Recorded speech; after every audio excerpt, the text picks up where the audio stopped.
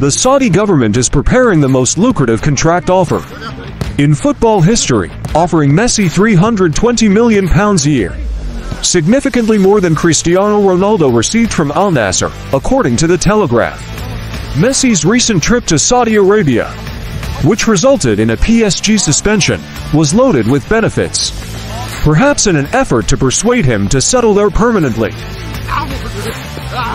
In a press release, the nation claimed he was enchanted by a falcon trained to stand on his shoulder, while his wife Antonella Roccuzzo took part in local tradition by wearing the Saudi Hama on her head. The Saudi government is likely to be in constant communication in the upcoming months while Messi continues to weigh his options and apparently waits for more information from Barcelona and Inter Miami.